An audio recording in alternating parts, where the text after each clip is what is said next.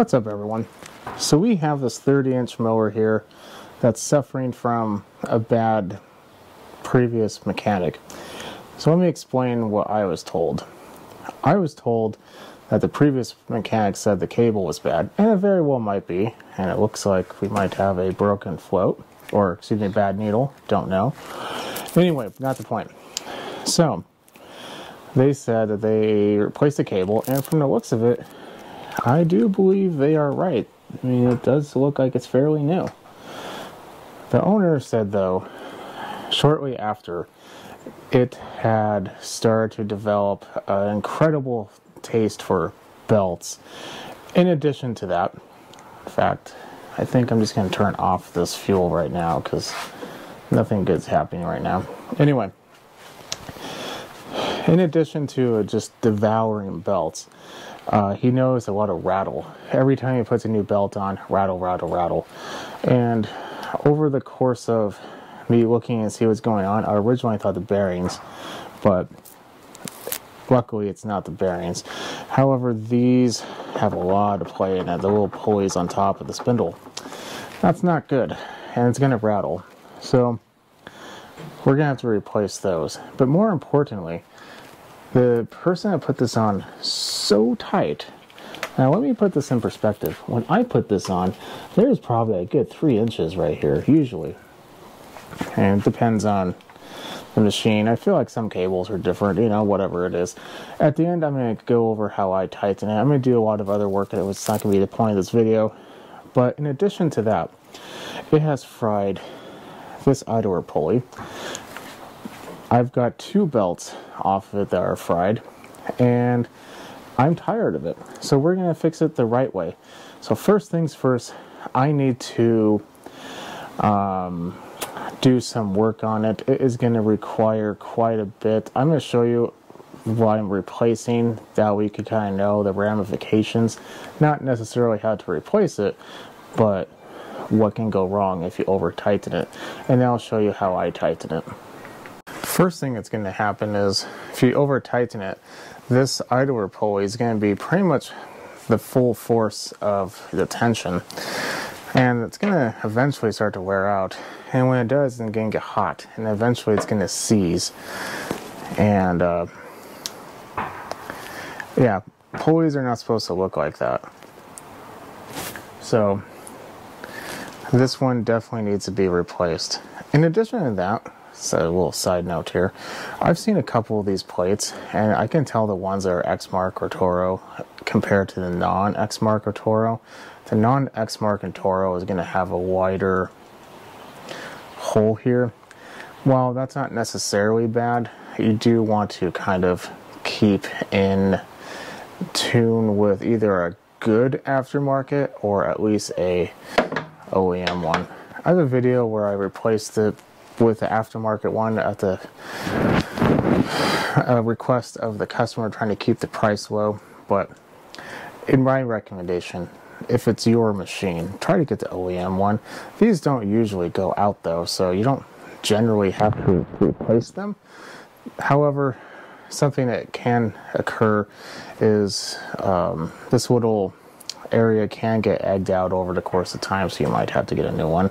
Or the brake, you can just replace the brake, but yeah, if you're already going to have to replace the brake, that's getting egged out. You can usually buy an X-Mark kit that has a cable too, and more likely than not, your cable is going to be trash here shortly, so you might as well just get the whole thing. So that's number one of something that's going to happen when you tighten your belt too tight.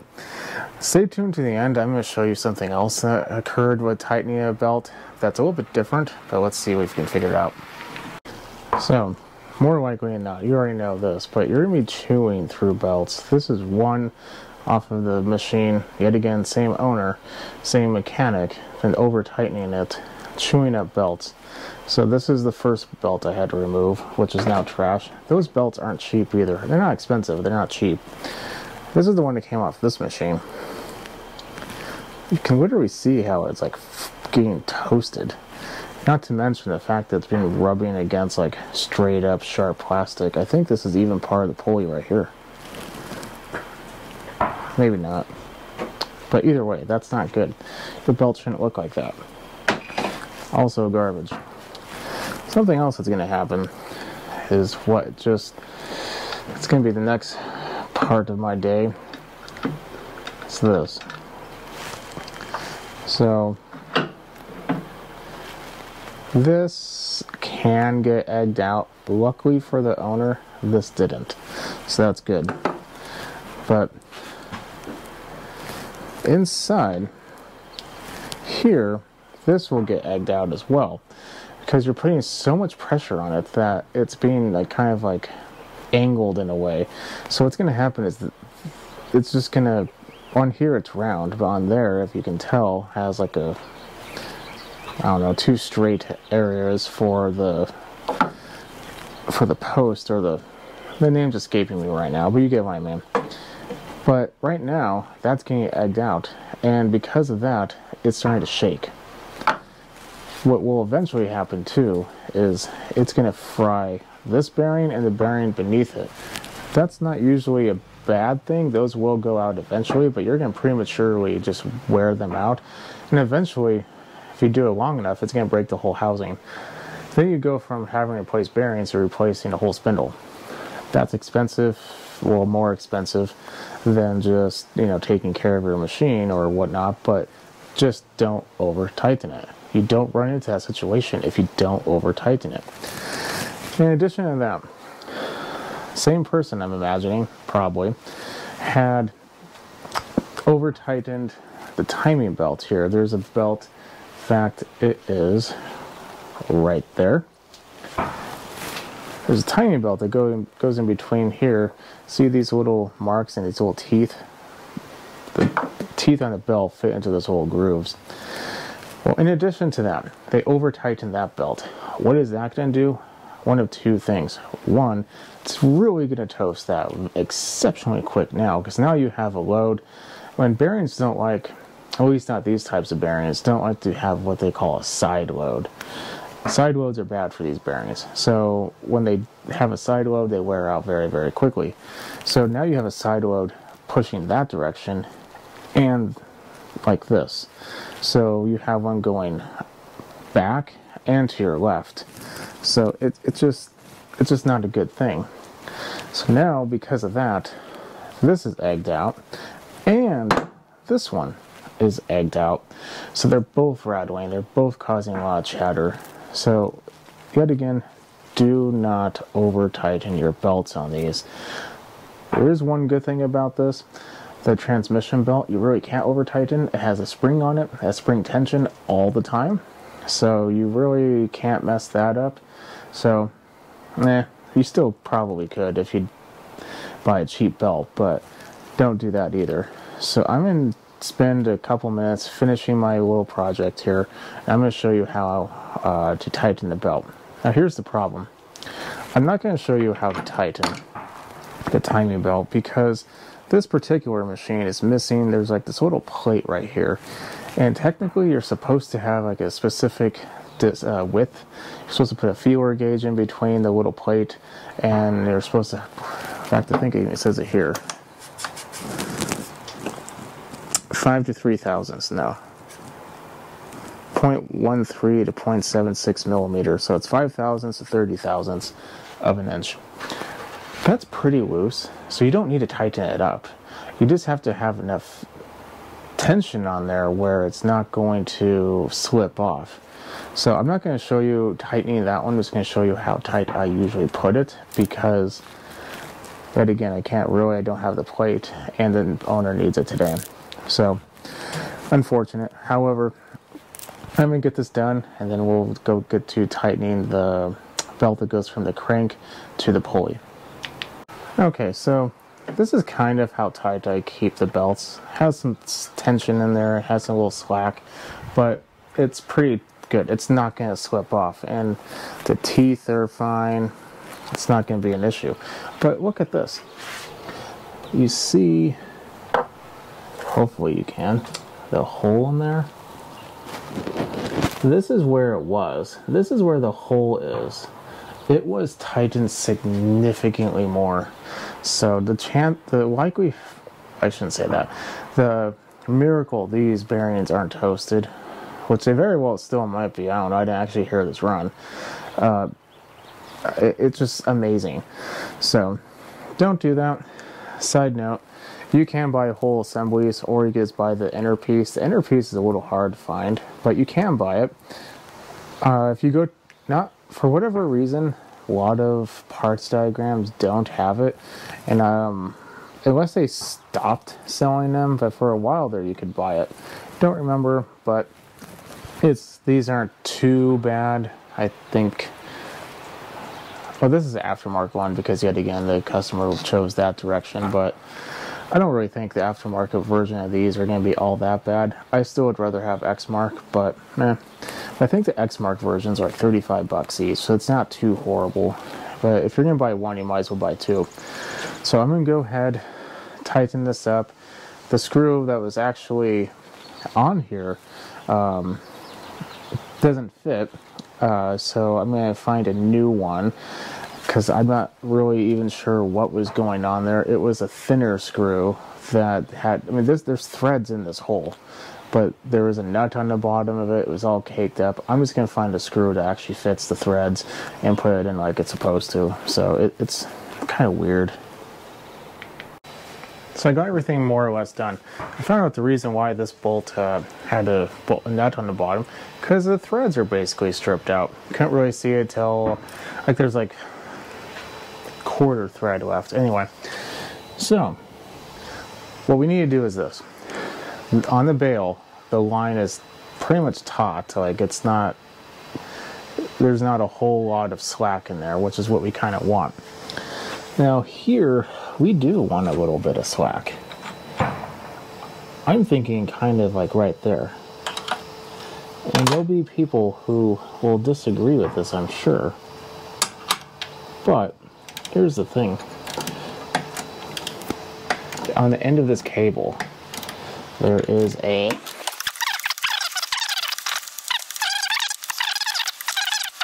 turn it on immediately because I want to pull on the bail and see. So I'm going to pull on the bail, get like a clamp, and hold it down so we can both look at the tension on the belt. We want tension, but we don't want a super large amount of tension.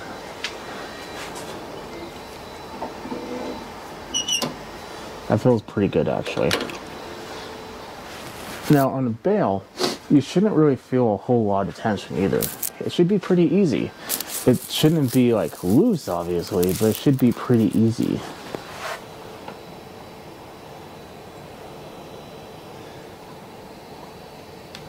So I'm not putting a whole lot of pressure on there, and it's good. The other end is really where it matters, where you want tension in here, and it's pretty tight. So I'm gonna say that is pretty good. What I need to do right now is I need to put oil in it. I actually just replaced that whole oil filter and tube. I forget what it's called at the moment, but I need to put oil in it. And belt is good and loose. Something that can also happen is there are bearings in here as well. So these are just little idlers. If you over tighten this belt, then you can easily burn these out. This isn't all that hard to replace. However, what I would recommend doing, if you have the Toro version of this, get the X-Mark part. It's a lot heavier, at least in my opinion. I've never really had to replace an X-Mark one, even if you did over tighten the belt, but I've had to replace a few Toros, so it very well could just be a cheaper part. I don't know. I'm going to put oil on it and we'll give it a start and see how it starts. So we all make mistakes, but the way to avoid the mistake is this. Right now I put a couple things on and I'm going to kind of go around and make sure, well, that's not going to be fit. I want to make sure that everything is nice and tight. I've already done that with pretty much everything except for this final one because it's a different size. The previous person, I'm assuming, lost the bolt and put in a random sized one. But if you forget to loosen or tighten anything, then, you know, that's pretty bad. It can also cause potential problems in your future. So try not to do that. So we are in the final stretch. While I'm doing that, I'll tell you one unfortunate situation that I had occur, not to me luckily, but well, indirectly I suppose it was to me. I worked on,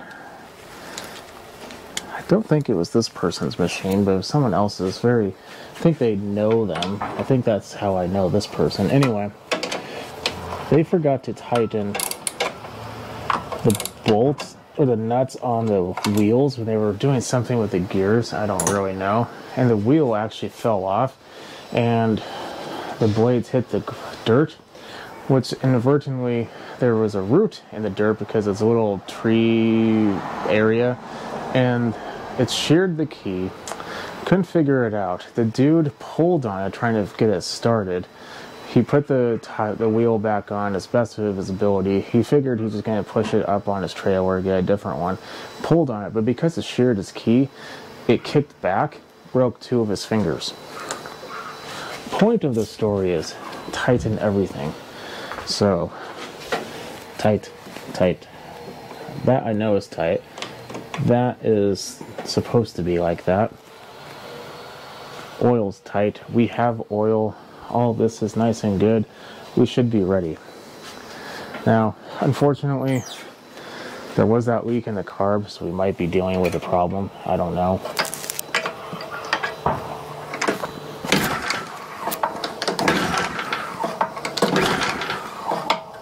It's not on choke. At least I don't think it was.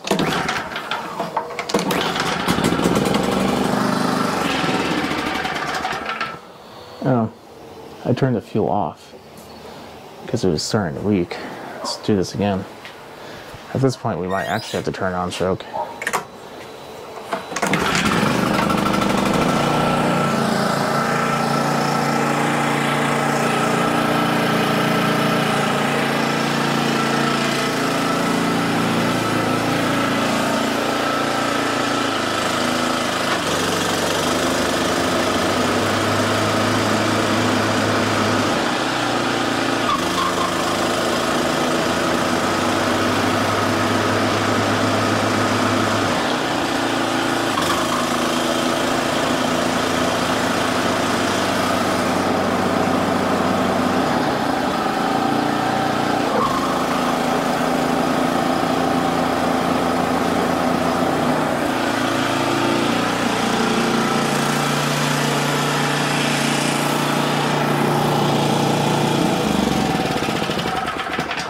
I might need to tighten it a little bit, actually, just a hair. But this is exactly what you need to do. Turn it off, turn it on, tighten it. And when you get to the point where you think it's good, let it run for like 5-10 minutes. Without the cover on, mind you, all this is without the cover on. You don't put the cover until you're literally putting it away. And when you're done, go around and put your hand on everything. Nothing should be hot. If it's hot, besides the exhaust or the motor, of course, then you have something rubbing or something bad's happening. You don't want that to happen. So keep an eye out. Look at the belt. If it's a different color now, that's probably a bad situation. It might fray a little bit because it is a belt. It's brand new. It has to kind of work its way in. That's normal, but it shouldn't fray a lot. We're talking minimum at best. So right now, I'm going to go ahead and give it a little bit more of attention. Like I said, just a hair. I'm going to do this back and forth. And then I'm going to bring you back when I get to a happy place. I think I have it at my happy place now. Let me show you. I don't think I need choke, but...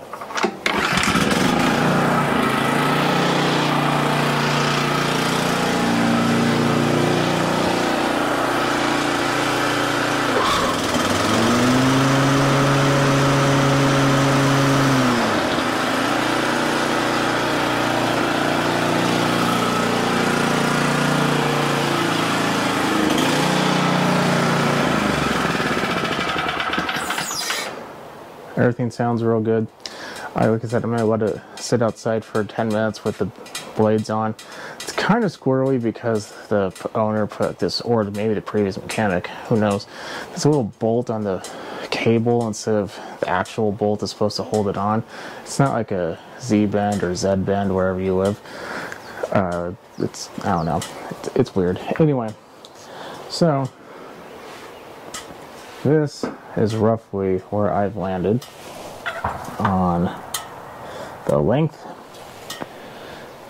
and I put the clamp on the bail. It's tight, but not too tight. I looked at the spring. The spring is barely starting to expand, if at all, which is exactly where I want to get it. In my opinion, the spring should be there for the play, because eventually the belt is going to wobble a little bit, and the spring is just kind of there to kind of absorb some of that. But I think we got it. Like I said, do not over tighten your belts. You will see so much additional work and expense if you over tighten it. Let me explain something real quick, because I'm about to run out of storage space apparently. See all those? They are all here for the exact same reason, except for that 21. But look at the 21. I don't know if you can tell. It's the far one. It's this one. That one has the exact same motor as this. Yet this is 30 inches. If you need more power, you just need to buy a different mower. You need to buy something else. It's powerful, don't get me wrong. It's adequately powered. The 21 is definitely powered enough. But this one, you need to be careful. If you need more power, you just need to buy a bigger machine. You don't need to over tighten your belt. If you do that, you're going to have more downtime than uptime. So no one likes that. I'll see you next time. See you in the next video. Definitely put a thumbs up if it helped you out. It helps me out when you do that as well. Definitely subscribe. Follow me on Instagram at smallengine101, and I'll catch you on the next video. You have a good night.